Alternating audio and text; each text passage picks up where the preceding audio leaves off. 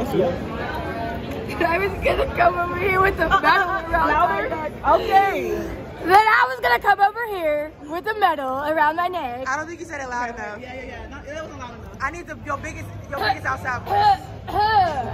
Yesterday, I said, standing right there, I was gonna come to this moment with the medal around my neck.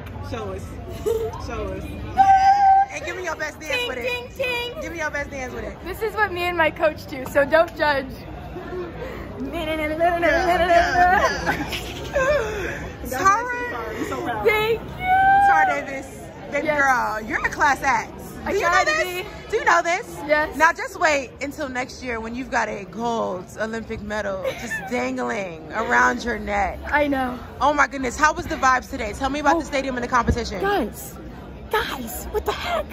That was insane. There were so many people, and I prayed every time when a Hungarian person did something because they were so loud, and I was like, please come back to America, please, because that is just absurd. I don't think we can ever top anything like that. No, let's not speak that into existence. I got a little faith, just a little bit of faith. So me and you moving to Hungary, we can take Hunter with us. You can move.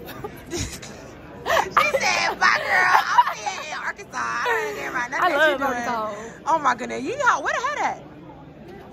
I had to make sure I got something first. Okay, well, at some point, when you decide you want to come on the CITIUS Mag Live show, you need to bring the hat. Send me the invite. I got you. Girl, you trying to come tomorrow? No. No. You know what, girl? I'm gonna text you. But look, I am so proud of you. You got the medal. You made it happen. And go Team USA, right? Yes.